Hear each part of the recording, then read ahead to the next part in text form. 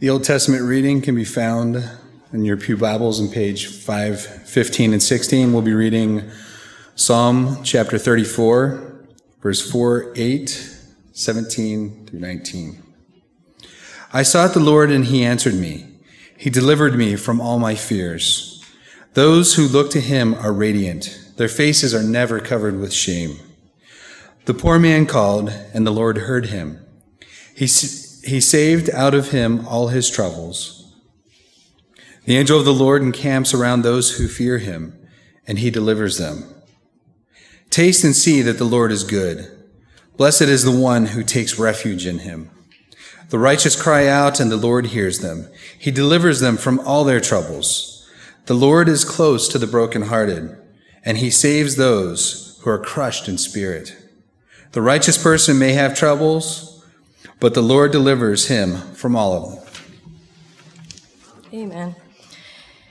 New Testament reading, we find it in Romans 8, 35 through 39, and you can find it in your pew Bibles on page 1044. And it reads, "Who shall separate us from the love of Christ? Shall trouble or hardship or persecution or famine or nakedness or danger or sword? No. In all these things we are more than conquerors through him who loves us. For I am convinced that neither death nor life, neither angels nor demons, neither the present nor the future, nor any powers, neither height nor depths, nor anything else in all creation will be able to separate us from the love of God that is in Christ Jesus our Lord." Amen.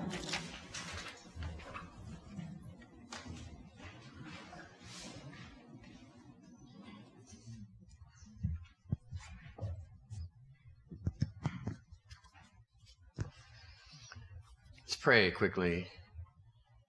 God, thank you so much for this church family. Speak through these words this morning that they may accomplish your will. In Jesus' name, amen. Okay, let me get a little situated. We're going to be looking at a few verses. I may wait for you to find them. I may power on. I might have to find them because I've got them in my old school Bible instead of my new school Bible on my phone. So if I'm reading, I may come back here. But I'm going to start out there because I want us to do a quick little survey. Now, you can raise your hands. It's a very simple instrument. How many of you feel strong this morning? Go ahead and raise your hands. Okay, good. You can keep them up. Okay. All right. How many of you feel fragile this morning? I appreciate your candor. That's something we don't like to let on to. All right, and the last question is, how many of you will not raise your hand no matter what I ask you? Let's see those hands. Okay, thank you. Okay, survey's over. So, fragility has been on my mind a lot recently. I can't help it. I think about 6 women and 3 men in South Carolina who were murdered by a stranger that they welcome into their Bible study. A killer who spends an hour with them and then later tells people, you know, I almost didn't go through with it because they were so nice to me. I think about my sister-in-law, Dawn Lyman, whose breast cancer has now spread to bones throughout her body. Mother of 3, wife, daughter, church elder, youth teacher. I think about my mom. As I told you, she's recovering from her stroke, and I see her having to work hard to do things that just 2 weeks ago she was doing without having to think about them. And I also think about how many of you in this circle, in this group, in these pews, have suffered the loss of loved ones in this past year. And if it's been longer than that, in the past 2 years. So, all of this makes me aware, sorry to turn my back on you, of how fragile life can be. This graphic on the cover, I'm sure most of you recognize it. You see it? We put it on some packing, some like shipping boxes, or if we're packing up stuff, getting ready to move. It would be great if crystal or china or fancy ornaments were the only things that needed this label. But they're not. As we've sort of already talked about, the truth is fragility is all around us, and sometimes it's even inside us. Whether it's health, whether it's relationships, whether it's our self-confidence, whether it's how things are going at work or how they're not going at work, we have to deal with being fragile. We don't like to admit it. Sometimes we don't want to recognize it. And lots of times we don't want to talk about it with our friends. But it's there. Sooner or later, we're going to have to encounter fragileness in some area of our lives.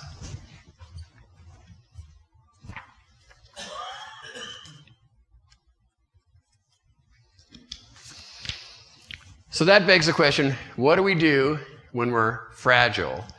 And it also begs the question, what does God do when we're fragile?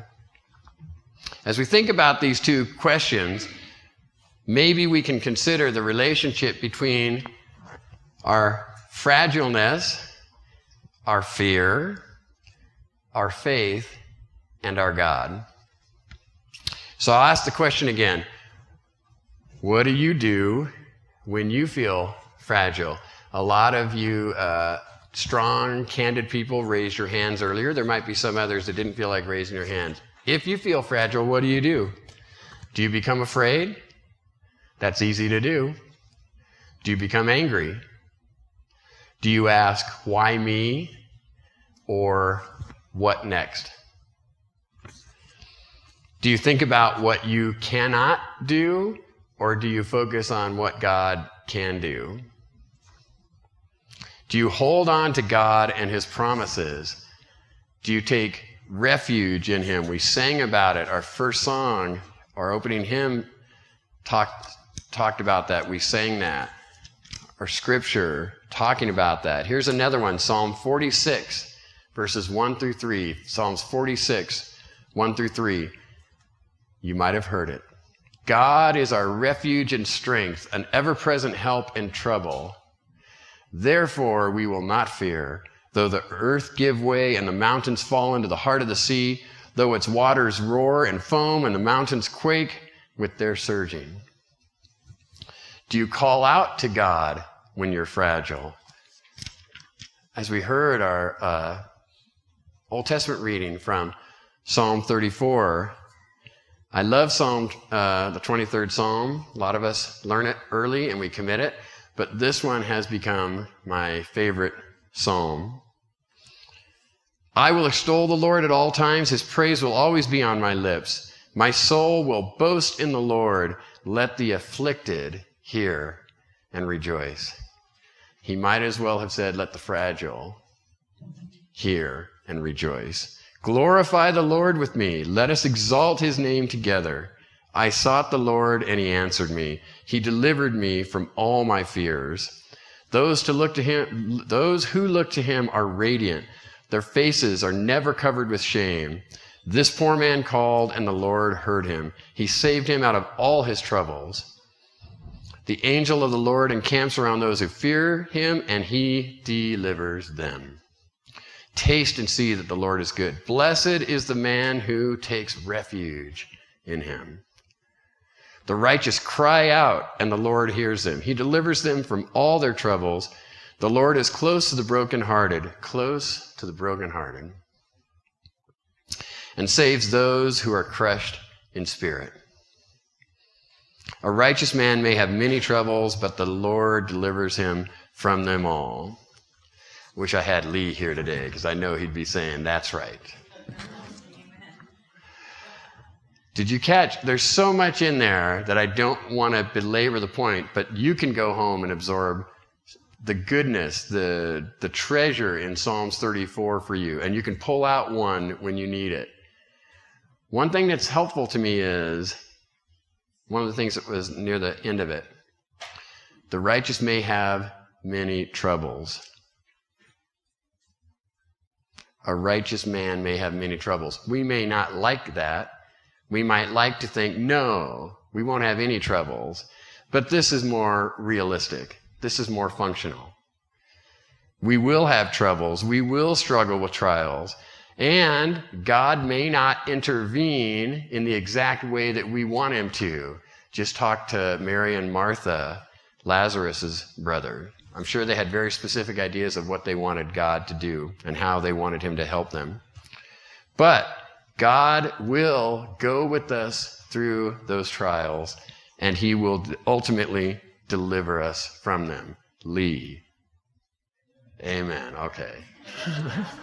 That's right. All right. I want to look. I was thinking about the challenge in trying to develop this talk was how many things not to talk about. Narrowing it down. Because do you know, from cover to cover, you might think this is a book where people have it all figured out.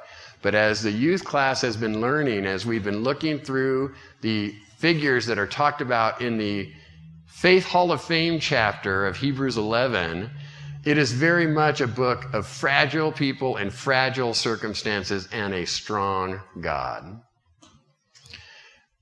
We're going to look at 3 stories. They're found in Mark, but the Bible is loaded with them. Stories about people in fragile circumstances. The stories I want us to look about are found in Mark, which Pastor Greg has been walking us through. So these, if you've been with us for a couple of weeks as we've been walking through Mark, these stories ought to sound familiar. Or maybe you just know them already. The first one, if you could turn to Mark chapter 4, verse 35. Mark chapter 4, verse 35. That day, when evening came, he said to his disciples, "Let us go over to the other side." Leaving the crowd behind, they took him along just as he was in the boat. There were also other boats with him. A furious squall came up, and the waves broke over the boat so that it was nearly swamped. Jesus was in the stern, sleeping on a cushion. The disciples woke him and said to him, "Teacher, don't you care if we drown?" He got up, rebuked the wind, and said to the waves, "Quiet, be still." Then the wind died down, and it was completely calm. He said to his disciples, "Why are you so afraid? Do you still have no faith?" They were terrified and asked each other, "Who is this? Even the wind and the waves obey him." Okay. Are the disciples fragile at this moment? Yes. What do they do when they're fragile? Freak out. Yes, that's exactly right. Some of them, not all, but some of them are, I'm believing, seasoned fishermen who work on water. They ought to know when a storm is serious and when it's not. So for them to be worried about their own lives tells you they are in a fragile situation where they are contemplating their own mortality. What do? First they freak out, and then what do? Okay. They go to Jesus, but in Mark's telling of it, the other Gospels have different language, so maybe the other writers gave them a little bit, took it easy on them. But in Mark's account of this story, they go to Jesus. That's a good thing for all of us to do, but in what spirit do they go to Jesus? Jesus, dude, don't you care? Don't you care that we're in trouble? And I wonder how many times we might slip into that attitude when we're struggling with something. And we might allow ourselves to consider the idea that God doesn't care. How does he let this happen? He must not care. What are you doing? That's pretty much the tone I hear in the disciples' question. Again, if you want to go compare the differences in how one story gets covered, go look at the story in the other verses in the other Gospels, and you'll find them asking, save us. Okay. The right thing, go to Jesus, go to God. Just let's watch the attitude in which we go to God when we're fragile. What does Jesus do? Remember, those are our two questions. What do we do when we're fragile? What does Jesus do when they are fragile? What's the first thing Jesus does? He does something amazing. He does something none of us would have been prepared to watch happen. So we can act like we're blasé about what he does, but put yourself in their shoes. Nothing prepared them to understand that this person could do this. The disciples were thinking about what they could not do, which is help themselves.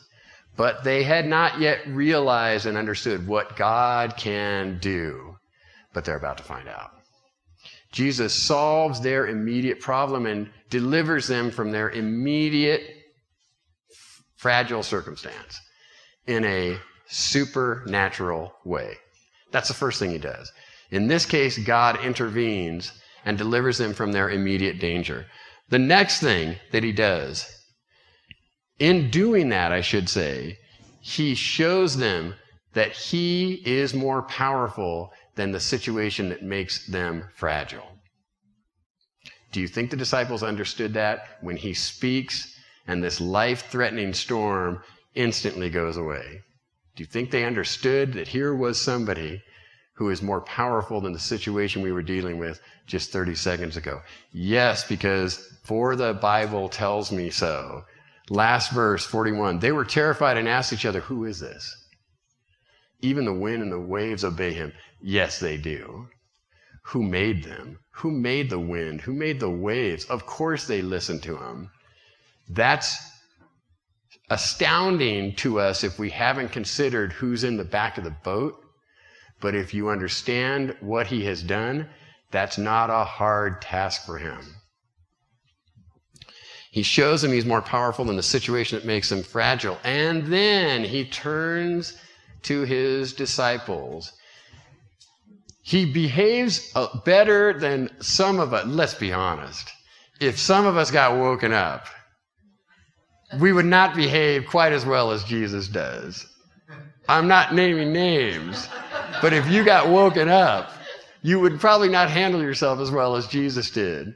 He solves the immediate problem, proving he's more powerful than the situation that makes them fragile, and then he wants to know something. Why are you so afraid? Why are you so afraid? Think of that question. You woke me up and you said, don't I care? I hear the fear in your voice. Why are you afraid? If you unpack that a little, he's acknowledging, he's getting them to acknowledge they have not considered him, who he is, how much he cares about them, and what he might be able to do about the situation. That's really what I get out of that question. Why are you afraid? Then he says, do you still have no faith? Older translations say, I think this is where he drops one of those old King James English era, oh ye of little faith. You woke me up for this? He's tired. He's been drained by dealing with a lot of people who need his ministry, and he needs to crash, and they wake him up for this. And he wants to know, why are you afraid? What he is extracting from them is an understanding of the relationship, and I want us to think about it today, the relationship between fear and faith. It's natural to be afraid if you think you are going to drown in a storm. But if you believe that God has an ultimate plan for you, it doesn't seem like you can hold on to both things in equal strength. Does that make sense? You either hold on to a strong faith and a trust that God will somehow make this okay, or you hold on to your fear. It's when we don't understand what God can do that our fear can grow. It's when we gain a picture of what he is willing to do for us, when we are fragile, that our confidence in his power grows and our fear should decrease. Think about that, this relationship between fear and faith. Now, jump ahead to Mark 5, starting in verses 21. It also involves a boat. When Jesus had again crossed over by boat to the other side of a lake, a large crowd gathered around him while he was by the lake. Then one of the synagogue rulers named Jairus came there. Seeing Jesus, he fell at his feet and pleaded earnestly with him, "My little daughter is dying. Please come and put your hands on her so that she will be healed and live." So Jesus went with him. Okay. What does Jairus do? If you are a parent in this room, you understand, I don't even have to ask the question, it would be rhetorical. Jairus is fragile because his daughter is terminal. What does Jairus do when he's fragile? He goes to Jesus. Same thing the disciples did, but it sounds like it's in a little bit different way. He goes to Jesus, and I'm sorry to insult your intelligence, but why would you do that if you're Jairus? If you're Jairus, why do you seek Jesus out? Yes. You have to think Jesus has the power to do something about it. He says as much, doesn't he? "My little daughter is dying. Please come and put your hands on her so that she will be healed and live." Isn't it fascinating? Maybe it's not to you, it is to me. He's going to Jesus when he's fragile. He has a glimpse of what Jesus might be able to do. That's different than how the disciples treat their fragile moment. What does Jesus do when Jairus is fragile? He goes with him. I hope that hits you. He does not leave him. He goes with him. But our third story interrupts our second story.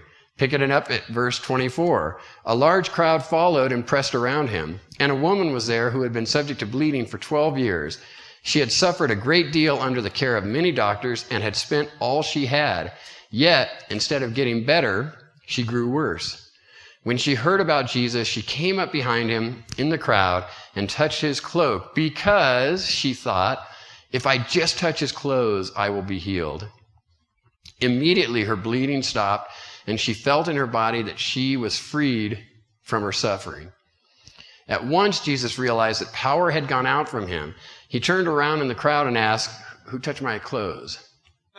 That's not like some of us who have spent a while putting ourselves together and somebody might have spilled something on them or they're wrinkled or that. He's not asking for that reason. This is another supernatural event in which power is conducted. Power to heal moves from Jesus through clothes to a woman who believes that can help her.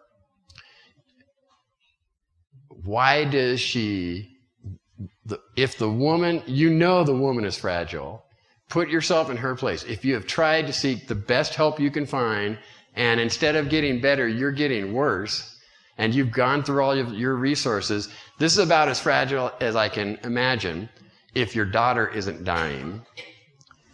She goes to Jesus when she is fragile. She goes to Jesus because she has a hope that he can do something about it. We might say that's an odd way for healing to happen. What we think about how that happened doesn't really matter to that woman. She thought Jesus could do something about it. What does Jesus do? At first you might think, well, not anything. He's walking with Jairus. But when he is aware that that power has gone out from him, he stops. He asks the question, "Who touched my clothes?" And the disciples have that natural response. What are you talking about? Could have been 100 people. One of the many opportunities we see where Jesus is on one level and his well-meaning disciples are on another. They're on like the old CB radios. They are on another channel and they got to dial it up to his. Lots of people around you, and that's not what he's asking. When he asks, he wants to connect with this person. He does not want it to be an impersonal vending machine dispensed through a hem of a garment. He wants to know. He wants to connect. And listen to what he says. Oh, yes, and he wants her to realize, although I think she has a pretty good idea, that he is more powerful than the medical condition that has made her fragile. He says, daughter, your faith has healed you. How about that? How about that? Your faith has healed you. Daughter, your faith has healed you. He's on the way to try to help someone else's daughter. This happens, and he wants to look her in the eyes and say, daughter, your faith has healed you. You see the whole people crowding around you, his disciples answered, and yet you can ask, who touched me? But Jesus kept looking around to see who had done it. Then the woman, knowing what had happened to her, came and fell at his feet, and trembling with fear, trembling with fear, told him the whole truth. That's what elicits his great comment. Daughter, your faith has healed you. Go in peace and be freed from your suffering. Does it sound like Jesus wants her to hold faith and fear in equal proportions? No, go in peace. Don't be afraid. Your faith has healed you. Her willingness to believe that God was more powerful than the situations that made her fragile, he's pretty much saying, have had a role in helping her to overcome. But what about Jairus? That's great for her. What about Jairus? Pick it up in 36 or 35. While Jesus was still speaking, some men came from the house of Jairus, the synagogue ruler. Your daughter is dead, they said. Why bother the teacher anymore? Okay, so Jairus has now gone from fragile to completely broken. What's going through his mind? We don't know. We weren't there, but I gotta believe that he might be considering, if he didn't have to stop and help this other person, maybe he would have gotten there sooner, and that could have made the difference. I don't know. Is he wondering whose life is more valuable? I don't know what's going through his mind. Picking it up in 36. Ignoring what they said, they being the people that said, she's dead, don't bother him anymore. Ignoring what they said, Jesus told the synagogue ruler, don't be afraid, just believe. Fear versus faith. He did not let anyone follow him except Peter, James, and John. When they came into the house of the synagogue ruler, Jesus saw a commotion with people crying and wailing loudly. It would be nice to think that all of those people were there because they wanted to be. It's possible that they were hired. Some of them might have been hired there in a sort of grieving thing. So that could have explained the commotion. When he sees all the commotion, and he says, what are you doing? What is all this commotion and wailing? The child is not dead, but asleep. And they laughed at him. And as Greg pointed out a couple of weeks ago, this is quite an interesting transition. Mark, who doesn't waste many words, goes from they laughed at him to after he put them all out. He has no need for the people who are mocking him. Dead, sleeping, she's dead, get out. After he had put them all out, he took the child's father and mother and the disciples who were with him. Why do you think he wants the disciples there? He doesn't take them all in. Bear witness. The boat was one thing. This is something else. After he put them all out, he took the child's father and mother and the disciples who were with him and went in where the child was and said, he took her by the hand and said to her, Talitha kum, which means, little girl, I say to you, get up. Immediately the girl stood up and walked around. She was 12 years old. At this, they were completely astonished. You would be too if you hadn't heard this story a few times. What does Jesus do when Jairus is beyond fragile but broken? He tells him, don't be afraid, just believe. He shows Jairus that he is more powerful than the circumstances that have made Jairus broken. He unbreaks him.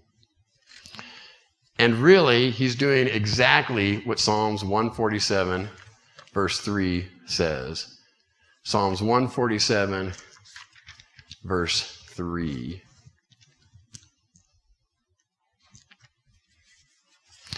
He, meaning the Lord, heals the brokenhearted and binds up their wounds.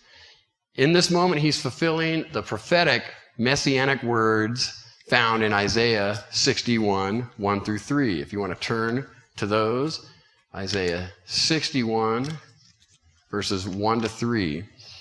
The Spirit of the Sovereign Lord is on me because the Lord has anointed me to preach good news to the poor. He has sent me to bind up the brokenhearted, to proclaim freedom for the captives and release from darkness for the prisoners, to proclaim the year of the Lord's favor and the day of vengeance of our God, to comfort all who mourn and provide for those who grieve in Zion, to bestow on them a crown of beauty instead of ashes, the oil of gladness instead of mourning, and a garment of praise instead of a spirit of despair.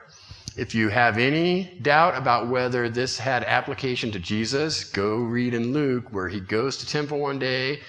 He's asked to read from the scrolls. He knows exactly where he goes. He goes to this chapter in Isaiah and he says, today, this has been fulfilled in your ears.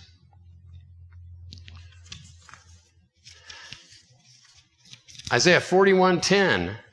I hope these can be bolstering for us.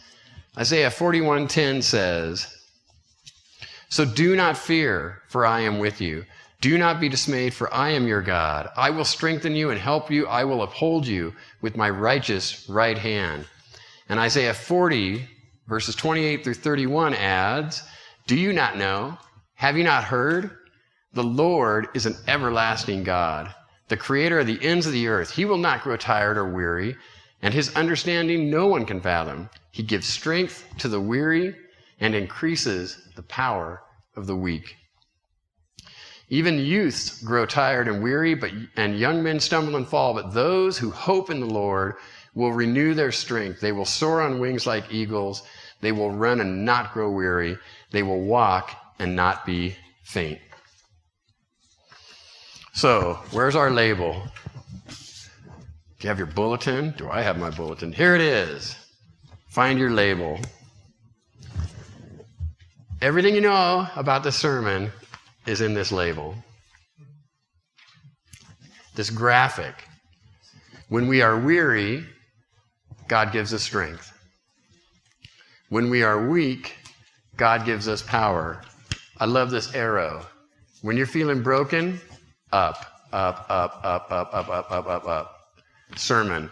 Now, right now you're saying, then why have you taken so long to just pass out this bulletin? This is your sermon right here.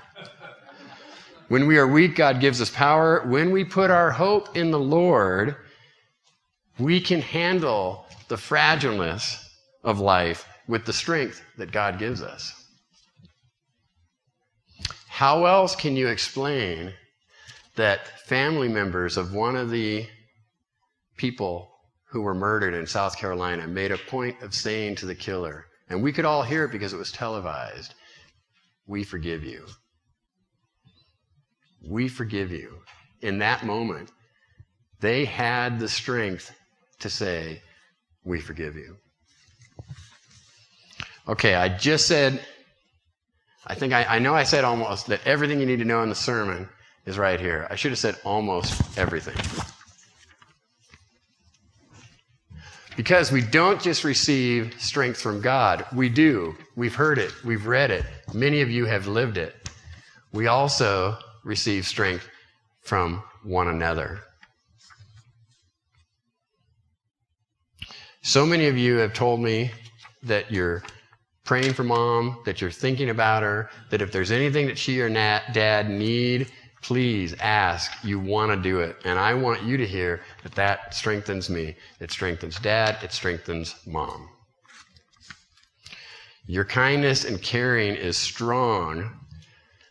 And I found a verse that I probably would not have thought about this in this way. And then probably God gave me the idea, so I got to give him credit.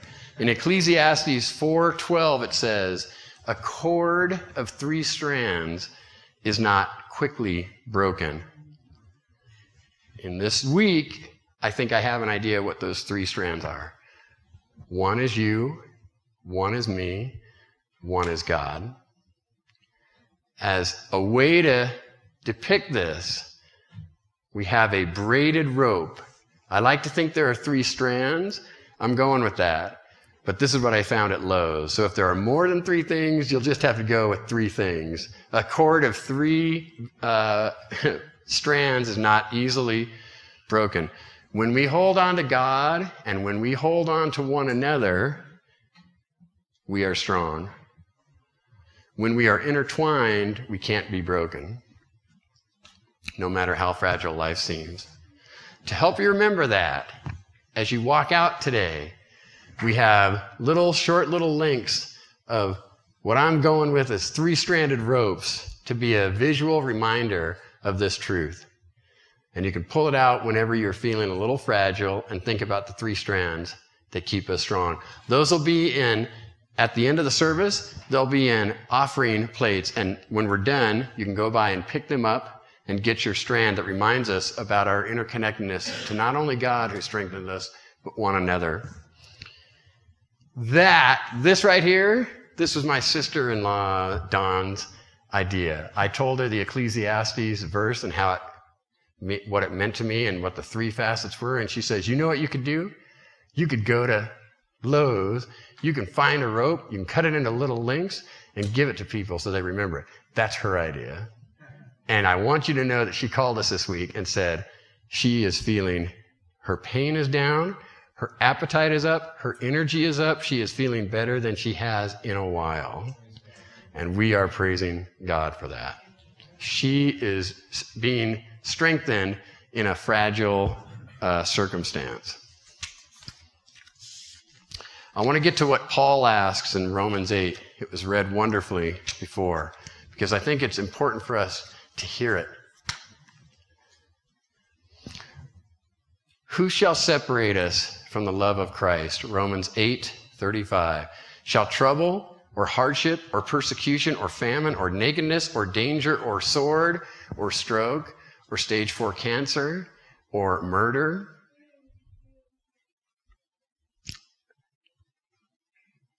Put your own fragile circumstance in that list. No, in all these things we are more than conquerors through him who loved us. For I am convinced that neither death nor life, neither angels nor demons, neither the present nor the future, listen to this, nor any powers, neither height nor depth, nor anything else in all creation will be able to separate us from the love of God that is in Jesus Christ our Lord. For God so loved you that he gave his Son, the only one, that whoever of us believe in him will not perish, but have everlasting life. That is ultimate delivery out of our immediate fragileness. That is God's love spanning any chasm, more powerful than any circumstances that make us fragile. In fact, it is the fragile who really understand the full meaning of the words, and I'm so glad we sang it earlier, that the kid story helped us sing. Jesus loves me, this I know, for the Bible tells me so. Little ones, that's all of us, to him belong. We are weak, but he is strong. When we are feeling fragile, we can hold on to God and one another, or we can let go of the rope. But I believe that when we are feeling the weakest, that's when our grip on God and on one another needs to be the strongest. My mom's left side is stronger right now than her right side. When I go in to see her, she'll reach out her left hand and she'll grab my hand and she'll hold on to it, and her grip is strong.